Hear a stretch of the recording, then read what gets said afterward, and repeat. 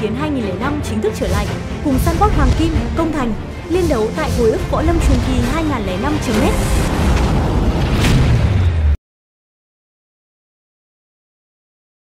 Thinking about the rel, they lock it in.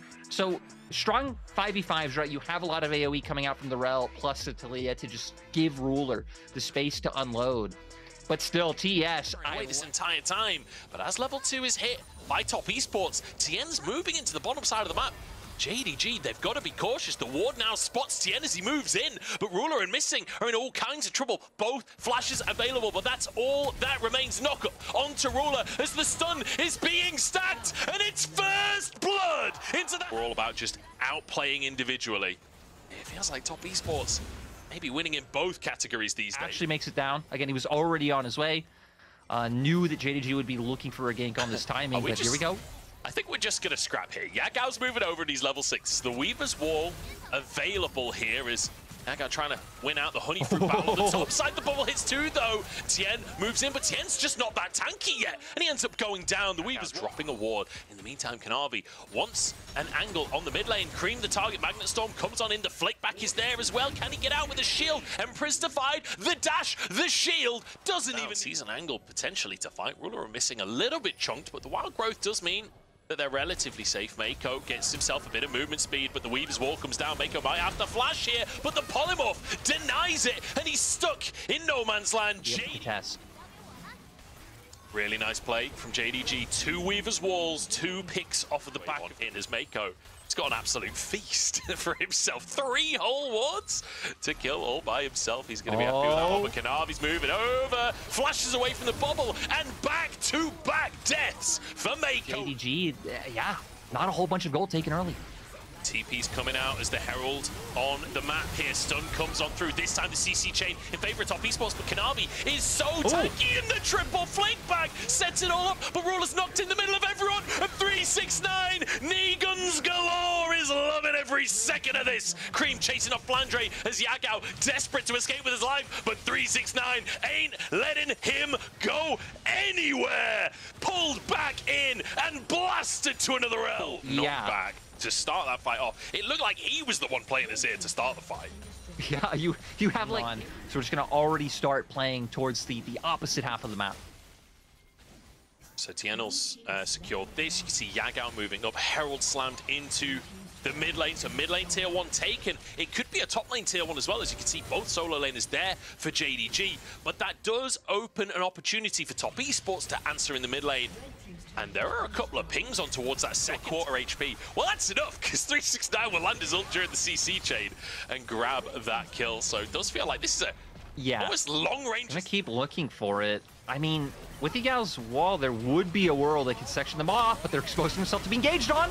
Ult lands onto Flandre. Kanavi dives into the mix, but he's just not tanky enough. Gets in 1v5. The knock-up on Cream denies the ultimate and the polymorph as well. Flandre saving his AD carry as Ruler is trying to stack. The front to back continuing, but top esports still a man up, muscling forwards and return to the Drake. It looks like they're hoping to get the resets out for their soul laners to TP them back in. Jackie Love gets to the other side of the wall. Mako finds a little pocket where he's safe. As now they dive back in once more. TP to return from 369. Flandre has been abandoned by the squad, and 369 dives in to find more. Missing the target as the slow lands onto everyone else as well. It's absolute cartilage carnage from the knee cannons in the middle of the fight. Tien stops the escape as a triple comes through for Cream. Huge on the Azir. Now it's going to end up with TES finally being able to get this Drake and actually stacking into a more meaningful advantage, right? I'm excited to see what item breakpoints TES are at now once these backs come off. And for JDG, man, I don't know why they felt so today. Baron's still in darkness, 7k. As top esports peel and look for Kanavi. They really want to fight off the back of it. Magnet Storm isn't going to do anything, and in he goes with the Empress Divide. Fear Beyond Death shuts down the Zeri. Metal is better than lightning. The Culling comes through to finish up. Flandre, no, gets over the wall, but stunned in the end, and will be eviscerated. Missing. They've completely exploded this gold lead, and now with the Baron, it feels like they should just be able to completely take. You got to keep one of the quirks alive and kicking. So since you've gotten rid of a bit of the aggression, you have to keep the funny Barons. Yeah, I'm on board How for goes. that. I'm very much on board for that. Did you see the amount of damage Cream was getting on that mid lane tower as well? The Graspers here. Obviously, you get to run Demolish. Top Esports, they see the Weaver's Wall, and they're just going to commit past it. That's one of the downsides of the Taliyah ult. If you're behind, a lot of the time it can be ignored. It's just like the last one, too, where it really has no function. And even in these situations, you could tell JDG, no idea what to do. Typically, you'd commit to one side of the fight, right? If Cream's mid, maybe send 2 people mid, try and pinch him down, or you go for the 5v4 bot side. But you can tell JDG no, that they really can't be able to take the front to back with where items are right now.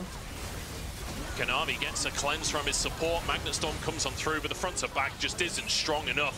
Fear Beyond Death for a 5th kill for 369. The Urgot working out, the first pick Lucian working out, but more importantly, Cream stepping up. This is his year of control mages, and it feels like this is a victory lap here in game number 1. Magnificent performance as the Nexus is opened up. Jaculov survives. Ruler kicked into the backline, but he can't get any damage down, and the Nexus will be focused.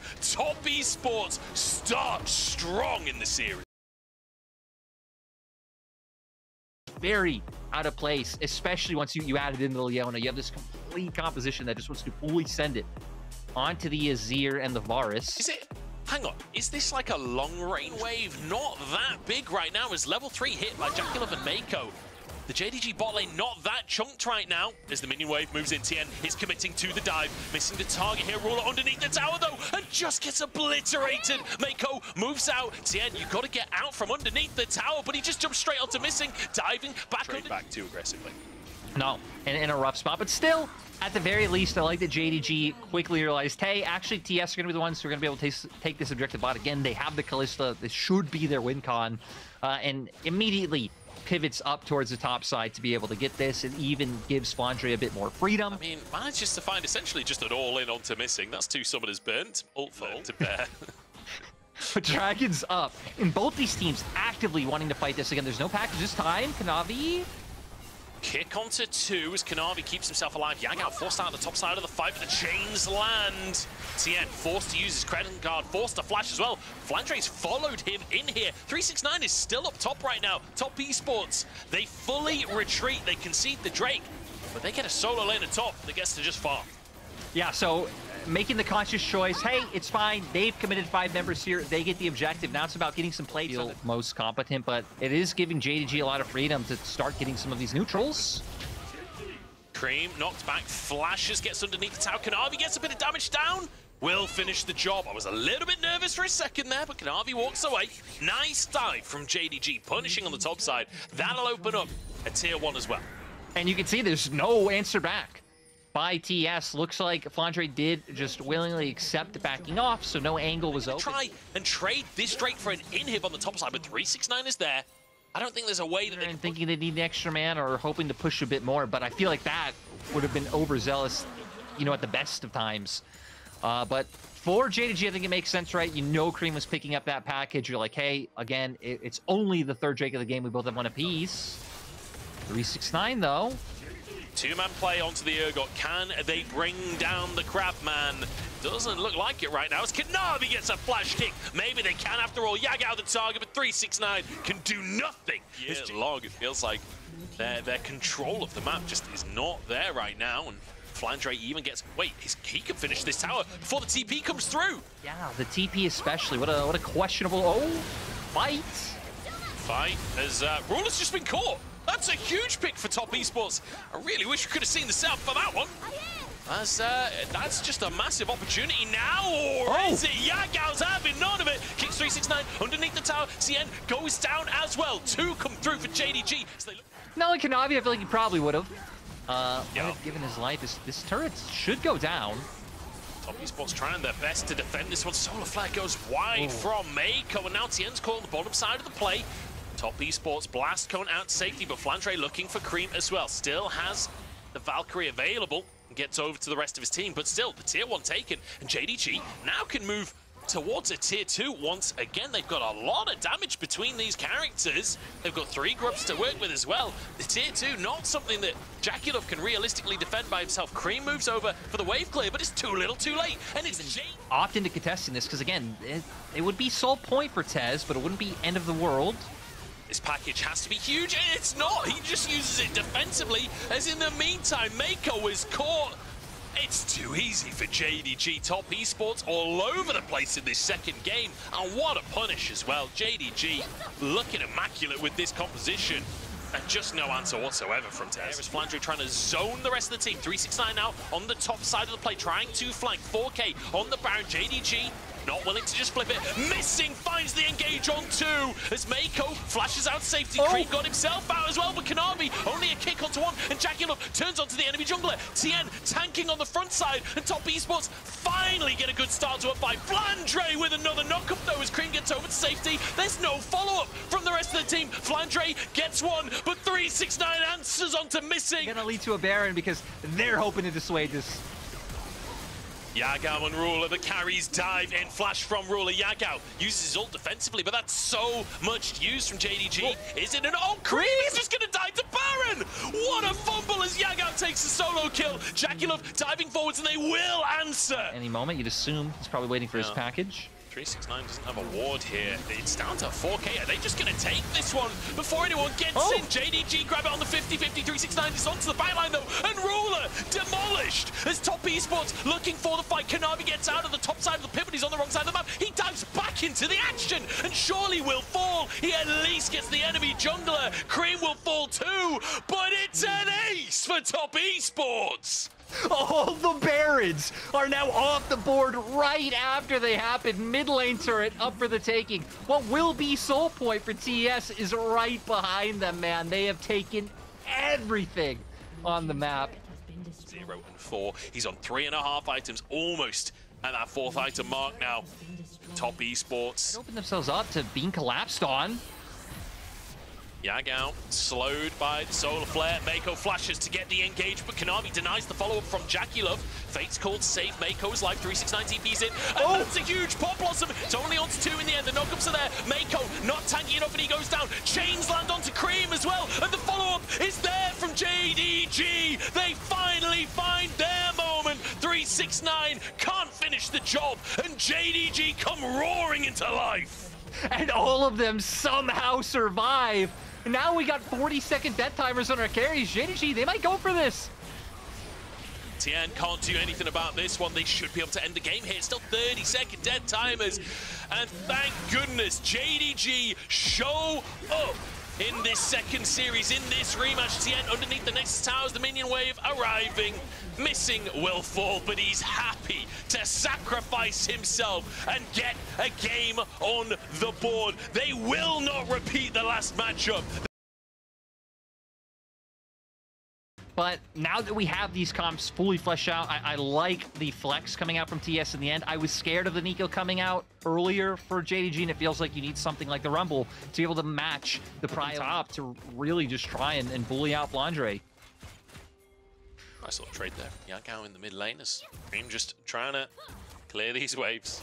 He's already 20 stacks through his cull as well, as he will be forced to reset by Yagao. So nice little bit of laning advantage that they're playing out.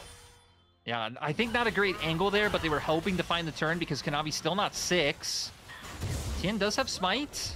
Doesn't get Kanavi's now 6, and Tien doesn't have his own ultimate available. Weaver's denied by Tien, but there's still 2v3 at the end of the day. The stun coming through onto Kanavi, and they find the kill. 2v3. Top Esports just demolishing JDG. Flandre, no flash available, and 369, you just know he'll punish up on that one. Stun comes on through and slices him in 2. Oliver's going to go for the grubs there. Does have prio. Flandre has flash available now, and his ult is about to come off cooldown as well. This could be a tough dive to pull off, but let's see. Black Cleaver already there for 369 as they dive underneath Tien, tanking, using that aftershock. I said it could be tough, not even remotely. Not a sweat on anyone's brow there.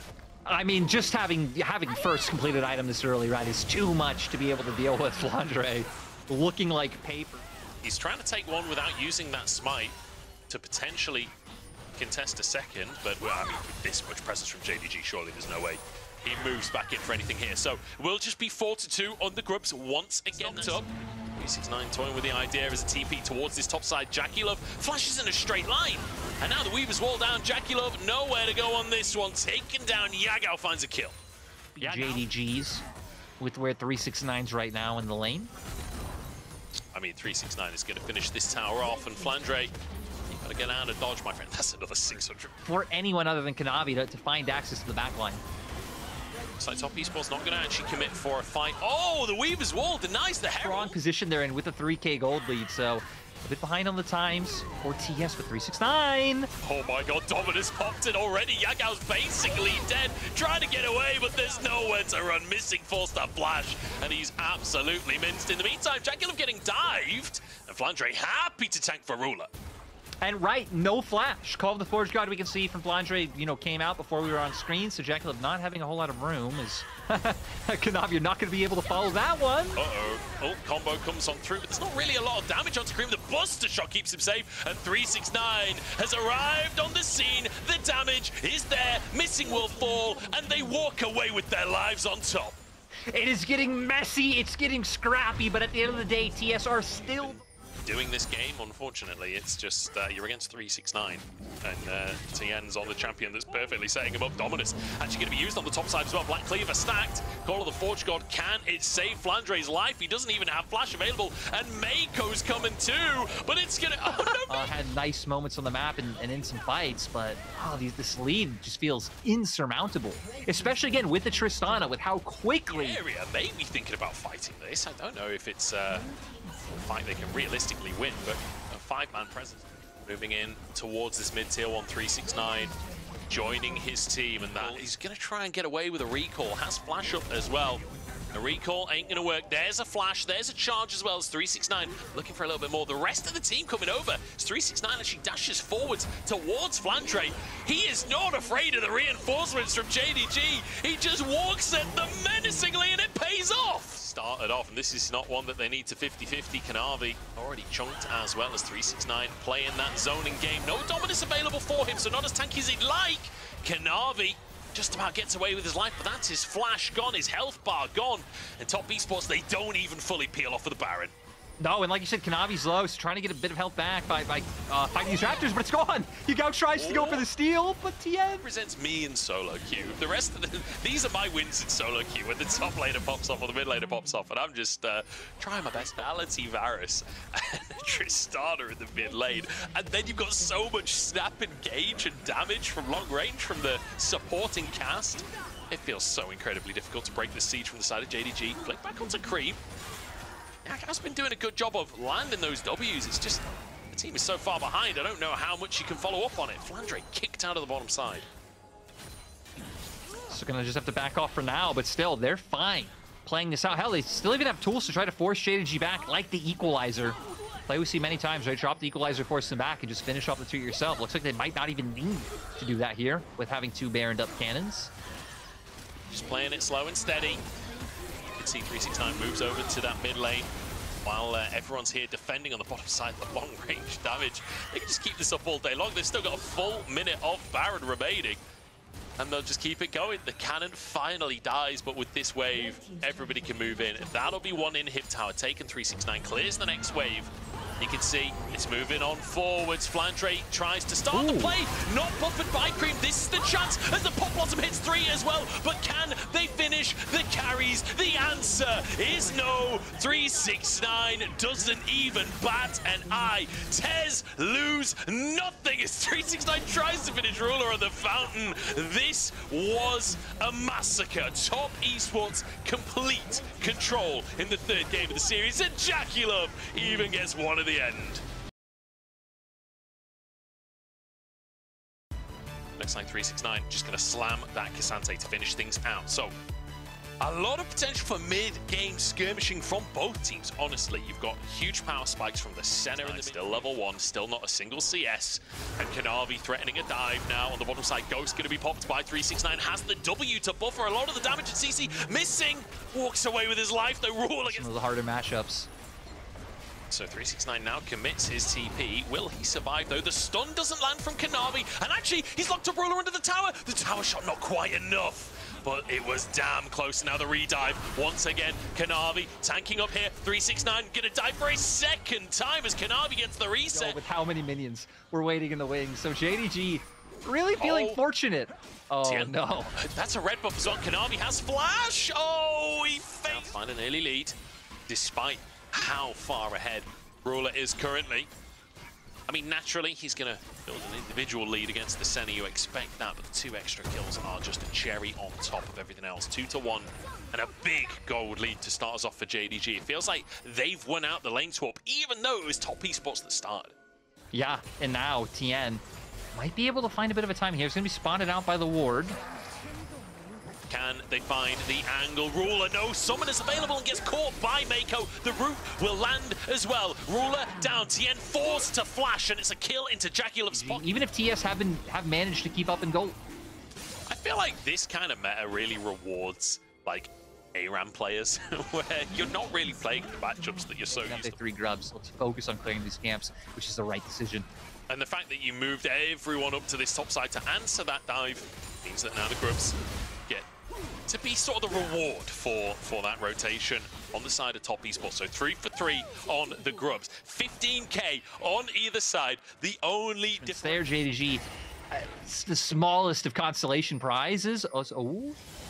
Arrow in the mid lane. It hits onto Cream. The flick back is there. Kanavi's moving in as well. But the railgun keeps Cream alive for a second. And he flashes forwards for the kill. What a play from Cream to go 1 for 1.